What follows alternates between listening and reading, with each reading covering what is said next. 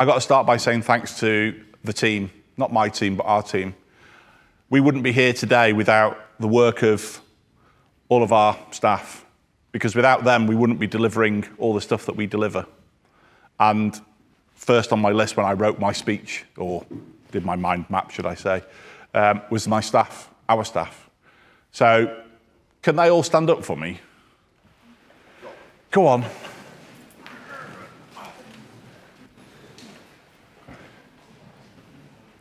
This is from me and from the trustees, but thank you from us for everything that you've done during this most weird time. It's been fantastic to work with you all as your chief exec, but it's not about me, it's about everything you guys do. So I know I keep saying it, but without any of you, whether it be David running the administration for Beckenham from home because he's self-isolating because of COVID, right the way through to, who else can I pick on that's caught my eye? Sharon developing into the lived experience lead at Beckenham, through to, where is she? Where's Karen? I can't see you. Through to Karen as being the administrator, into the support worker, now into a therapist at Dudley. You know, Kerry, sorry, told you. It's been a fantastic journey for us all, and thank you. So, quick round of applause for everyone, really.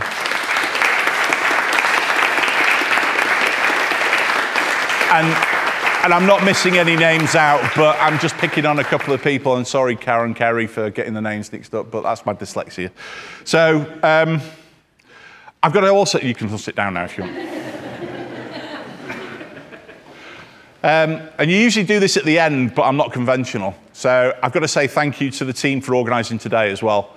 I know that we're at the beginning of the day, and it's all about celebrating. So let's celebrate them for pulling off today in the most difficult of circumstances and the most grumpiest of CEOs at times.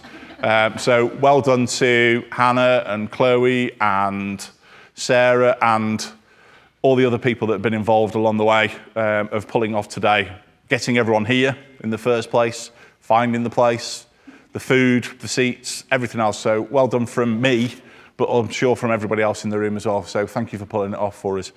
I also have to say thanks to our friends. This event was really designed for ex-residents and staff and ex-staff to come and say hello to each other and get to know one another again. It's one of the things which we've always wanted to do, is to have a bigger connection to ex-residents than we have. And I know some staff and ex-residents do keep in contact with each other, but this is all about developing those relationships. We would be nothing as an organisation without our alumni.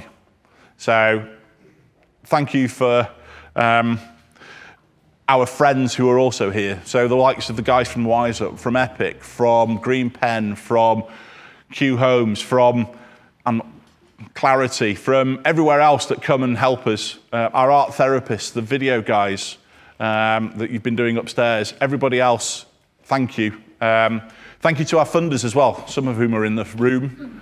But it wasn't really about funders, this. It was more about a celebration of bringing our people together. But thank you to our funders, because we wouldn't be an organisation without the funds that we receive.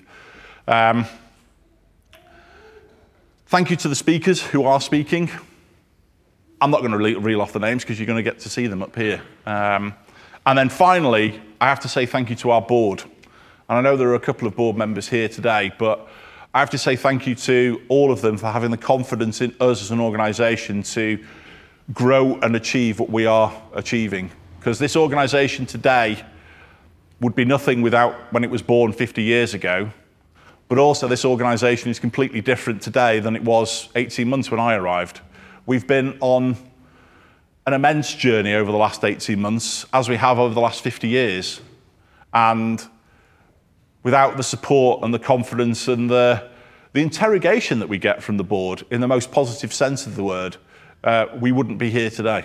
So thank you to my board of trustees for having the confidence in us. So that's the top section on my speech done now. So about today, as Chloe's already said, it's a day to celebrate, really. It's a day to celebrate the fact that As a charity, we've been here for 50 years in a sector which is a weird one. You know, I'm new to the sector, I'm 18 months in, and it very much feels like a sector which is still evolving. It still feels very fresh, very new. And we still feel very fresh and very new as an organisation. But I think we have to celebrate the fact that we have stood the test of time in this weird addiction which is hidden from everybody, that nobody really knows about until, unfortunately, it all comes crashing around you. And I know I've just had some nodding heads around the room there. I was talking to one chap before who said, you know, it only ever really came to the fore when his wife found a bank statement. I'm not going to pick on who that person is, because you've all got very similar stories for those of you who are in recovery or living life post-addiction. That hidden addiction has been really, really difficult to deal with. And we've been the hidden charity within that hidden addiction. No one's really known about us. The chap I was talking to managed to find Gambling Anonymous. Didn't find us at the time, which was 9 years ago. So hopefully now, with more of our digital stuff going on, more of our awareness stuff going on, people can find us. It's really a day to connect as well. You know, there's lots of new faces on our team from Gordon Moody, because we're growing. So our partners, our ex-residents and our new faces can all get to meet each other. It's one of the reasons why we've not done name badges, so that you can actually just walk up to anybody and say, "Hi, I'm Matthew. Who are you?" To break down those barriers, because it's all about connecting and meeting and chatting. So it's all about making new friends. There's a challenge for you, try and make me a friend. But I also want it's a day of reflection on those that we have helped. There's a plethora more people out there that we've helped who aren't in this room today, who could be here today. And they wouldn't be in the positions that they are today without the support that they had from us as Gordon Moody.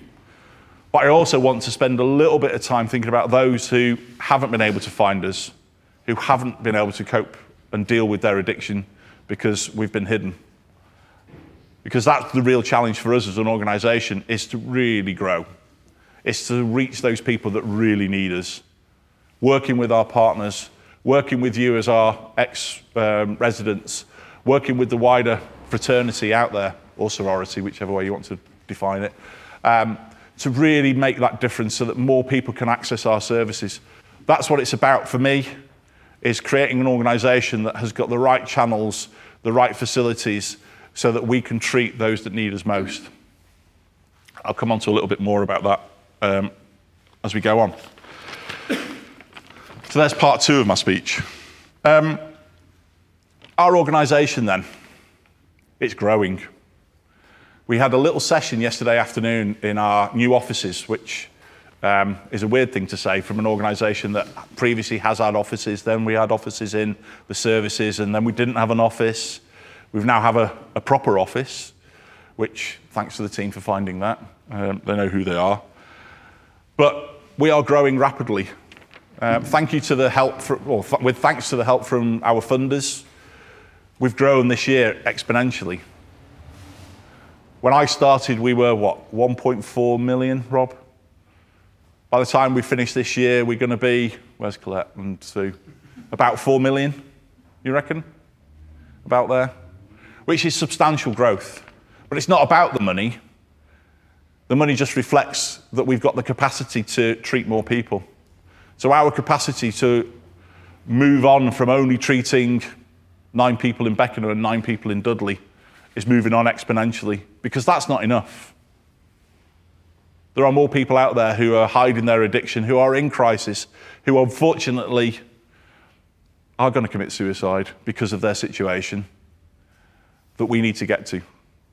And we'll only do that through our partners, we'll only do that through our staff, and we'll only do that through working with our networks. We're also an organisation that's doing a lot better. When I arrived, we were doing some brilliant stuff in the services, and we carry on doing some brilliant stuff. But I'm sure my team will all agree that we needed to pull our socks up in certain areas.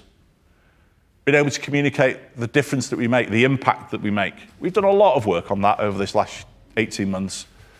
The work that Rob and Amy, for example, have been doing on actually being able to say, we're making a difference here. And actually, we need to make more of a difference. And actually, more importantly, we need to be treating more people. So with our growth comes the evidence that we do need to grow. Because without that evidence that we do need to grow, no one's going to give us money. So that opportunity, that evidence, that impact, along with everything else that we've pulled our socks up over, is just one example of how we are improving as an organisation. The other thing is, we now have a referral process which is an evolution from where it was. And through the work of the clinical team, through the work of the referral team that we have, we're now able to signpost people onto and refer people onto partner organisations. We're now able to not, what's the right way of saying this? To never say no to somebody. It might not be us that treats them, but it might be somebody else. And that's a massive step forward for us. You know, when I arrived, everyone said we never get any referrals from anywhere. Well, actually, let's take the bull by the horns and let's create those pathways. And we have those pathways now. So that's making a huge difference to us. God, I could go on forever about that.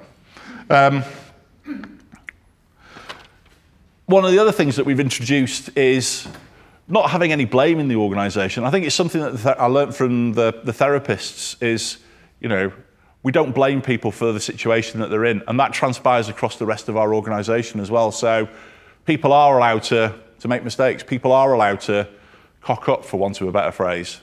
And that's fine, because it's all about learning. It's all about adapting and developing and understanding what works and what doesn't work, because that's exactly what we do with our therapeutic models as well. So we apply that across our organisation. So I'm really proud of how we've come over the next 18 months. Bloody scared about the next 18 months, if I'm honest, because we've got so much to do. But it's a nice scared. I came off a call last night with our funder, Gamble Aware, and one of the things he said, can we have a risk register of your growth plans? Because we're a bit scared as well. I said, don't worry about it. I've got an excellent team. I'll just give it all to Alex and he'll sort it all out for us. So poor old Alex, sitting there as our head of operational delivery, has got a lot of work to do over the next 18 months. But he's not on his own, because we're a team. And that's what this room's all about, is the team that we've built around us.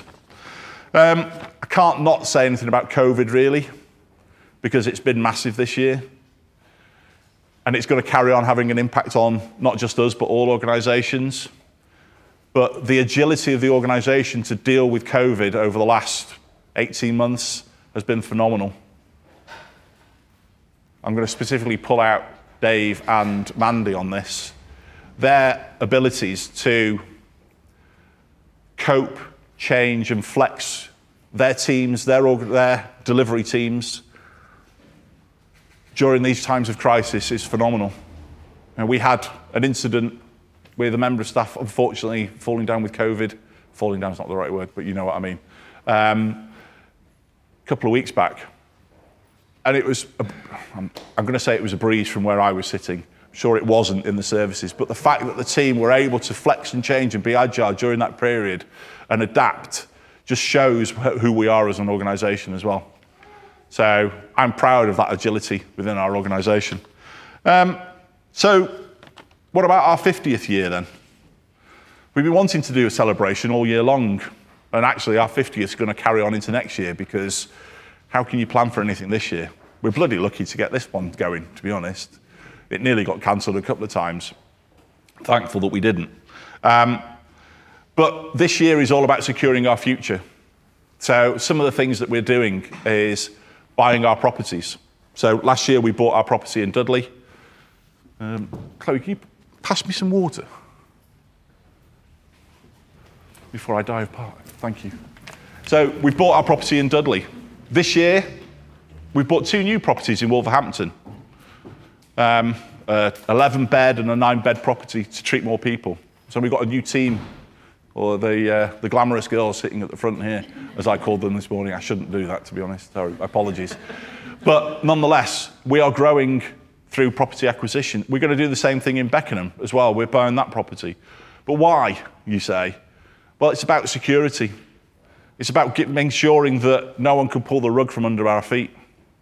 And having that security in our buildings ensures that we're there for another 50 years. Yeah, they'll need a lick of paint. Yes, they'll need a bit of polishing around the edges, but we are here to stay. And that's what it's all about. I'm sure Paul would say something about legacy and doing all that type of stuff. So when you get your packs and your books, please do read Paul's book. Paul has spent a huge amount of time gathering the information, gathering the evidence, gathering lots of stuff from all over the place to pull together the book on Gordon Moody's history. So, do you mind standing up, Paul? Paul Bellringer.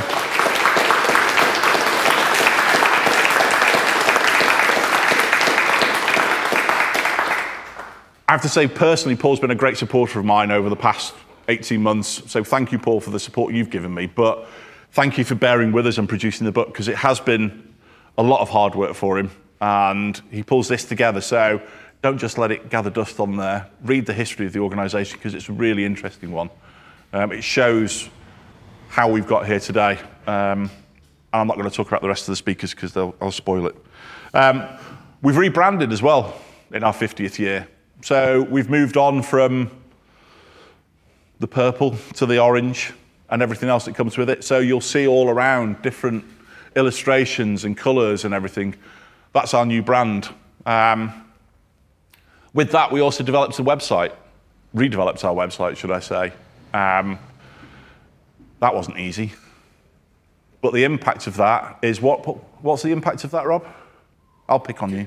The people applying to us, 106% increase in a quarter. It's just opened the taps for people out there that need help. So our new brand and our new digital presence is meaning that we're getting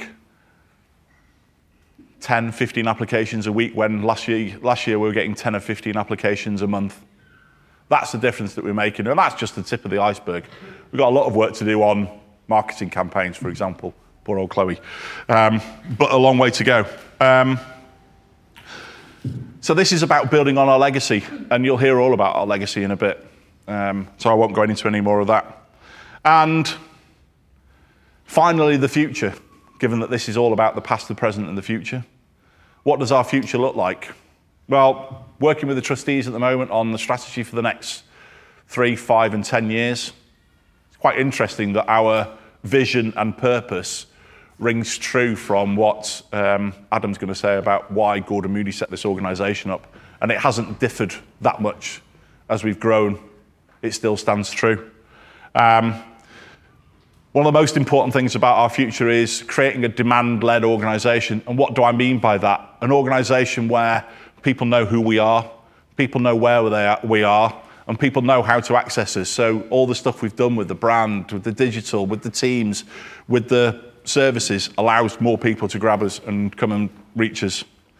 And it's on my crease. It's all looking positive, to be honest. I'm really loving it. I took this on as a 6-month interim role back in February of last year, 4 weeks before COVID hit, which we thought was going to be for a 6-week period. And I thought, okay, 6 months, I can cope with this. It's quite nice. I'm enjoying the team. And I'm now talking about staying forever. So there you go. I think that just shows, from my point of view, how much I love working in this organisation because of the difference that we make.